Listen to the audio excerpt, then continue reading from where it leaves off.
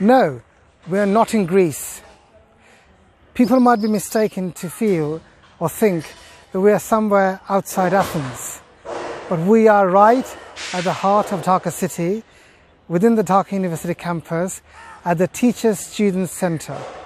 And this is a Greek memorial which was constructed in 1900 AD. So we are now standing at the Dhaka University TSC, which is the Teacher Students Center, and you can see the sprawling campus here, a field here, a few students seated on the lawn. There is the TSC's structure.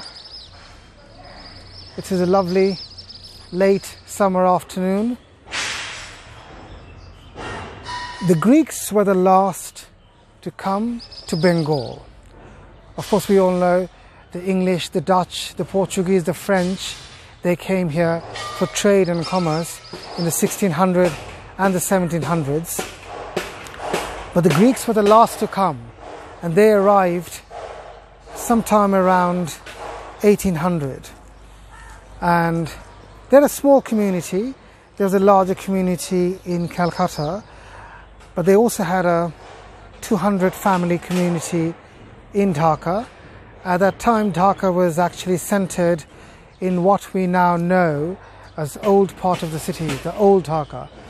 And Romna was the edge of that Dhaka city in the 19th century. This structure was built to commemorate the Greek members who worked, lived, and then died in Dhaka city. It is a Greek memorial. You can call it a mausoleum if you want to, and you can see it's built like an ancient Greek temple, marvelous pillars, and in 1997 this was renovated with the funds from the Greek government, and reportedly there's a yearly budget for the upkeep of this magnificent structure. So let's walk towards the gate, and then eventually we'll go inside and take a look inside the memorial.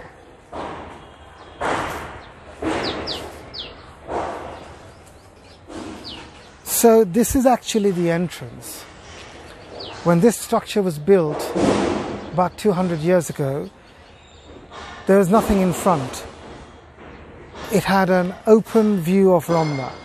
Now you can see the construction going on, the construction for the Dhaka's metro rail project. This is possibly the metro rail station for TSC. So please, I apologize for the sound. We have no control over it. The construction work is going on. But let's walk inside.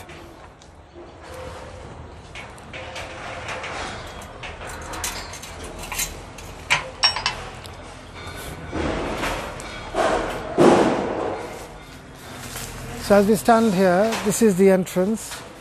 You can see some Greek inscriptions on top, on the right side, covered by the leaves.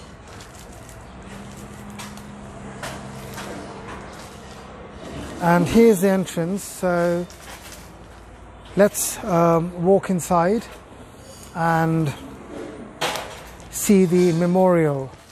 Come.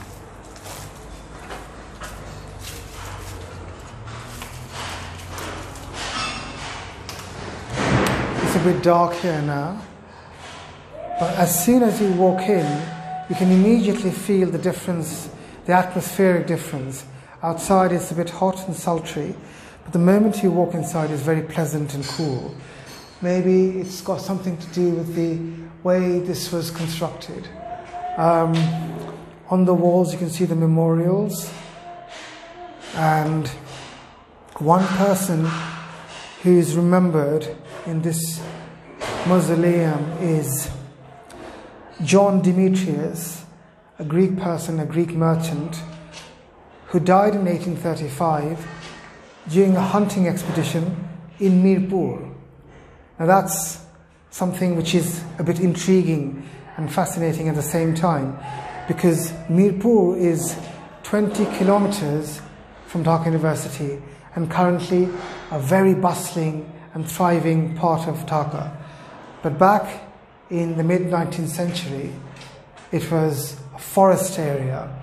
It was densely covered by trees and jungles, and all kinds of wild animals roamed in Mirpur, including tigers, of course. And another fascinating point is John Demetrius had a brother called Basil Demetrius, and Basil Demetrius is remembered in this inscription here. So you can, if you look closely, you can mark out the name Basil Demetrius. And Basil Demetrius was a clerk at St. Thomas's Church, and more interestingly, he was also a teacher at Dhaka College. So Dhaka College is also mentioned here. Now to look at another fascinating aspect of the mausoleum, you can see another inscription here. One part of it is missing, but this recalls one Sultana Alexandra, a local girl who was married to a Greek person and who died in Dhaka. You can also mark out the date here, December 1833. So here we have a little bit of Greece in Dhaka city. The Greek community thrived here until the mid-19th century. Then, after 1850s, the community started to decline.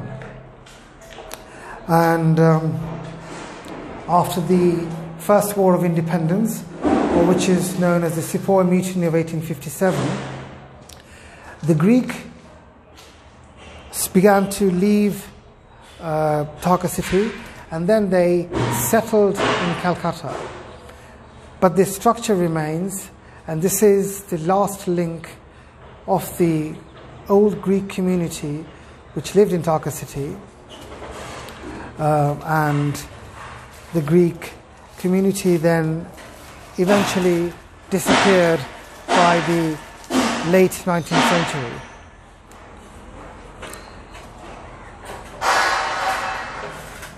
When people come to TSC, it's very easy to either neglect or ignore this structure. But if they look across the TSC's main building, they cannot miss this absolutely wonderful structure. And sometimes students who are history enthusiasts come here in the evening to sip tea or to chat. And I also ask you to come here if you have the time and spend some time here at the Greek structure. So that's about it from the Dhaka University campus and the imposing Greek mausoleum. I hope you liked this episode of Mystic Maverick. I'll see you in the next episode with another interesting topic. Until then, take care. See you.